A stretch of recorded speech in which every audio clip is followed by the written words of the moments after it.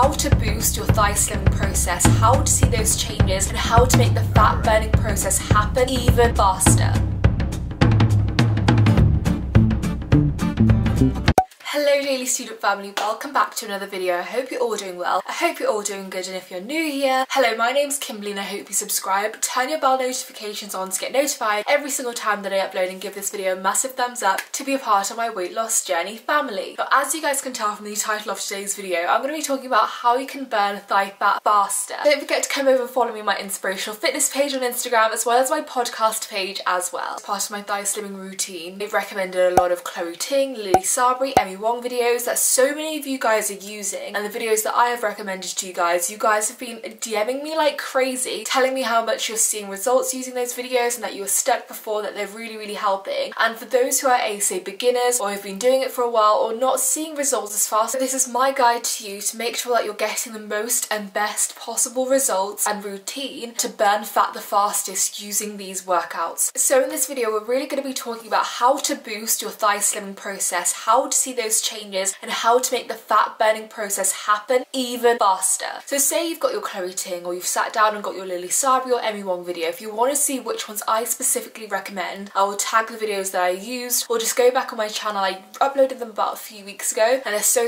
helpful for the ones that have really helped me throughout my journey. Now when you're doing these workouts, I want to give you guys the 411 on how to really arrange this and make sure that you're getting the full, most effective fat burning process for your thighs, because you can be doing any type of workout again and again and not seeing results if you're not doing it the most effective and efficient way possible. Now, you know, I always add this as a little disclaimer that 80% of your weight loss will always come down to food. Now, I don't want you guys to be going ham on these workouts. Like, so many people are so set and dedicated on these workouts at the moment, and if your food is not right, you will not see results. Your nutrients is going to be what grows your muscles. It's going to be what helps you in this process. So especially when it comes to fat burning, you can't be feeding your muscles McDonald's expecting them to be growing and working at their most efficient to be burning that fat. So remember that, don't forget that before we move into the next part of this video. Next thing, something that I don't emphasize quite enough, is that you need to be making sure you're doing warm-ups. The importance of a warm-up is that warming up is so important because it's almost as if you're preheating the oven, and your muscles are going to have the right burning strategies as soon as you start your workout to then have the whole effective period of time to do that burning process. When you don't warm up, for example, you'll use half the workout where your muscles are warming themselves up before it even uses maybe the last few minutes to then start the full effective burning process. So when you warm up, activate your muscles straight away, so that minute 1 in that video you're already using more activated warmed muscles. So remember how effective your warm-ups and warm downs are to keep your muscles activated. Tip number 1, make sure that you're incorporating these videos every single day and have 1 to 2 rest days. The reason why I say this is because it's important to try and incorporate a routine to not only allow your body to build up that resilience, build up that tolerance for having a routine, but also for an effective fat burning process, your body wants to see that momentum. If I have a really intense, CrossFit session on Monday, if I don't do that again for a week, my results are going to be so much slower. So it's really about weighing up who's going to get faster results, someone who's incorporating every single day with a few rest days, increasing that momentum and increasing that muscle usage, that muscle burn, or someone who's not doing it very often, once a week, maybe twice a week. So although we have really busy schedules, I always say do make sure that you're at least doing it 5 to 6 times a week. I mean, they're 10-minute videos, so how badly do you want it? Tip number 2 is to make sure that you're going on some sort of cardio routine after that. I always say after the workout I might do a 10-minute jog after, or I might go on the treadmill for 30 minutes. It's absolutely freezing and pouring at the moment, so I ended up buying a treadmill earlier in the summer to prepare for the winter, so I can still have my cardio runs, my cardio routines day to day, because I didn't want to lose that momentum. So again, remember to incorporate some form of cardio. What this really does is it helps shred back the fat. I always say that you can build up your muscle, but in order to really get that fat moving and moving away from your body faster, you want to really be incorporating a cardio to help that fat shake break away even faster. So cardio needs to go with your muscle training, and make that as light as a 20 minutes, 10-minute jog, anything between that, even if it's a skipping or jumping sort of action. Tip number 3 is to make sure that the video that you're doing is tailored to the right level. Now, you have seen in a lot of my reviews that I say some of the Chloe Ting routines are a lot easier, and I would say that for any beginner, someone who's midway through, or anything like that. So if you really want to get that burn in, make sure that you're getting the most out of your fat burning process. You need to make sure that you're choosing a Lilly Sabri, Chloe Ting or Emi Wong, which one is going to be hard enough for you to break a sweat and really see those results. In terms of tracking results, I would say give about a week and a half. If you're not seeing any sort of results, or if you haven't felt a single burn in the whole time, that video or that specific person's workouts are probably way too easy for you, and you need to find one that's going to give you a much harder burn. So I would honestly say jumping straight to Lilly Sabri or Emi Wong, because they're a little bit harder than the Chloe Ting, is probably going to be the best advice for you if you're a beginner and you really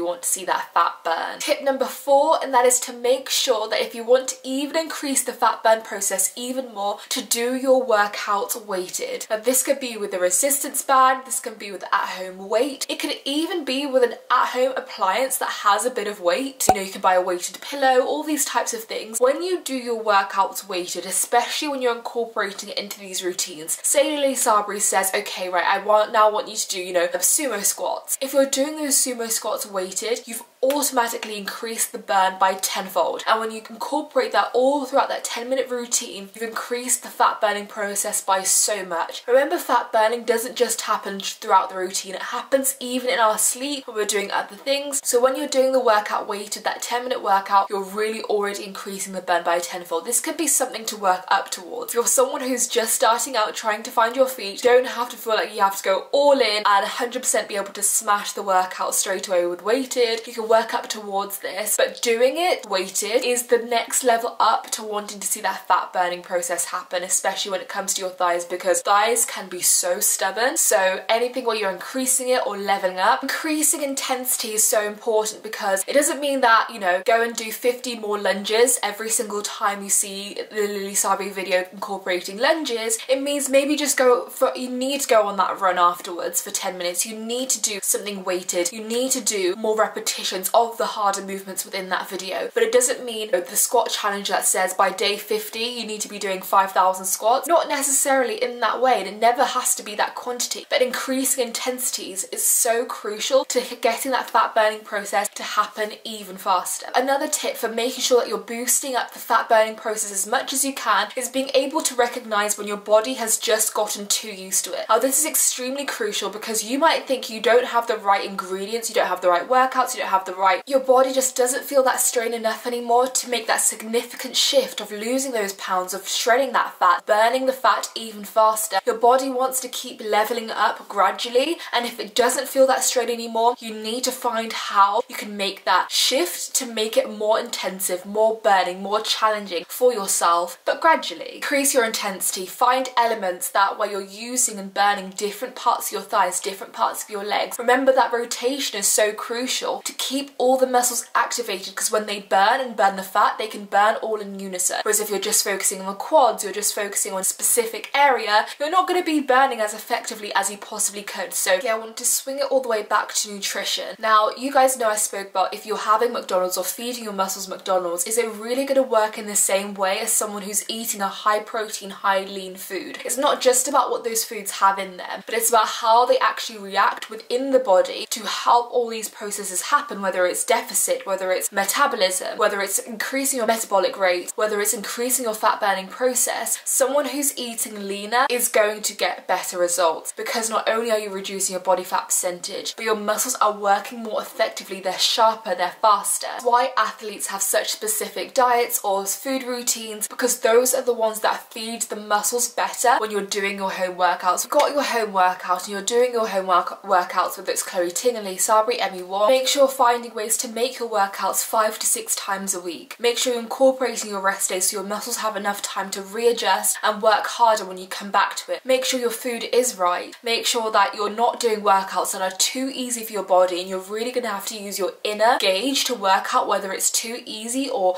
you know, giving you the right amount of burn. Use your visual as a response as to whether you're seeing changes. Use clothes to try and fit and see if you're seeing those inches go down. You're really going to have to use these scales and charters to track, is it being effective for you? Are you utilizing everything? If you have to increase it, use ankle weights. Ankle weights are fantastic to add to a home workout to just boost the effectivity of it even more. I hope you guys have found this video helpful. That is how I make sure that I'm getting the most out of the fat burning process while doing these Lilly Sabri, Chloe Ting and Emi Wong videos, and to make sure that it's really working for me. I hope you guys have the best thigh slimming journey and keep me updated, because so many of you guys keep me updated over the DMs. And don't forget to subscribe, turn your bell notifications on to get notified every single time that I upload, because we upload 3 times a week. And give this video a massive thumbs up. Don't forget to come over and follow me on my inspirational fitness page on Instagram, as well as my podcast page as well. Now I love you guys so much. I'll see you guys very soon. Bye guys.